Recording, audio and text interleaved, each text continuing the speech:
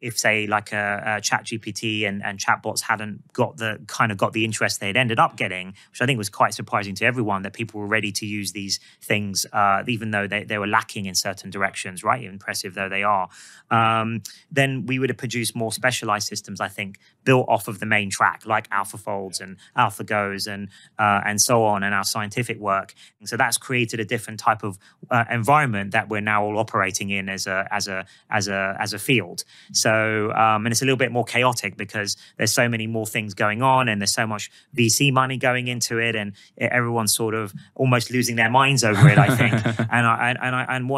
The thing I worry about is I want to make sure that as a field we act responsibly and thoughtfully and scientifically about this, and use the scientific method to approach this in a as I said, an optimistic but careful way. And I think I've always believed that's the right approach for something like AI. And I just hope that doesn't get lost in this huge rush. I'm obviously a huge techno optimist, but I want us to be cautious with that, given the transformative power of what we're bringing into the world, collectively. And I think it's going to be one of the most important technologies humanity will ever invent. So we've got to put, all our efforts into getting this right, and to be thoughtful and sort of also humble about what we know and don't know about the systems that are coming and the uncertainties around that. And in my view, the only sensible approach when you have huge uncertainty is to be sort of cautiously optimistic and use the scientific method to try and have as much foresight and understanding about what's coming down the line and the consequences of that before it happens.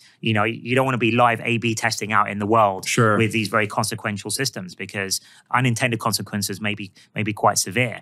So I want us to move away as a field from a sort of move fast and break things attitude, which is, maybe served the Valley very well in the past and obviously created important innovations. But I think in this case, we want to be bold with the positive things that it can do, and make sure we realize things like medicine and science and advancing all of those things, whilst being responsible and thoughtful with as far as possible with mitigating the risks. When you extrapolate all this out forward and you think about superhuman intelligence, what does that landscape look like to you? Is it like still controlled by a private company? Like, what should the governance of that look like concretely? Yeah, look, I would love, I think that this has to be, this is so consequential, this technology. I think it's much bigger than any one company or even industry in general. I think it has to be a big collaboration with many stakeholders, from civil society, academia, government.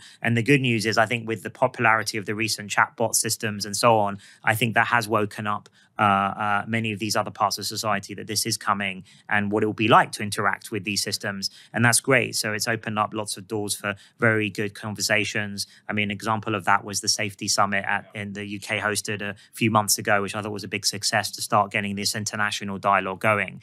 And I think the whole of society needs to be involved in deciding, what do we want to deploy these models for? How do we want to use them? What do we not want to use them for? I think we've got to try and get some international consensus around that, sort of almost like the UN level if possible. And then also making sure that the benefits of these systems benefit everyone, for the good of everyone and society in general. And that's why I push so hard things like AI for science. And I hope that, with things like our spin-out isomorphic, we're going to start curing diseases, terrible diseases with AI, and accelerate drug discovery, big challenges that face us and face humanity, massive challenges, actually, which I'm optimistic we can solve because we've got this incredibly powerful tool coming along down the line of AI that we can apply and I think help us and solve many of these problems.